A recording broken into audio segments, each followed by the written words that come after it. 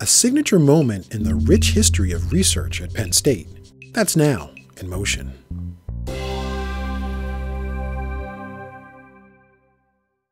When Evan Pugh, Penn State's first president, arrived in 1859, he immediately built a laboratory. Pugh believed that the principles of education were twofold: active hands-on teaching and practical and applied research. Research has been an educational keystone throughout the university's history and has established Penn State as a national and world leader in a variety of research disciplines. Penn State has become internationally recognized as a research institution. I don't think there's any question about that. We have, many signal achievements in research, many nationally recognized researchers.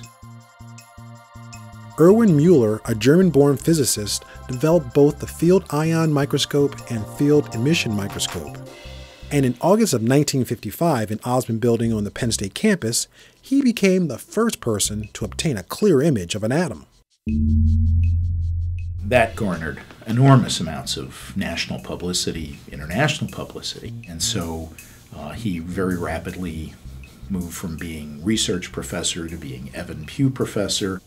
He would be a member of both the National Academy of Sciences and the National Academy of Engineering, because this was just not the pure science of the physics. It wasn't just he was looking through an instrument and discovered things. It was the entire creation of this instrumentation that was a significant engineering problem.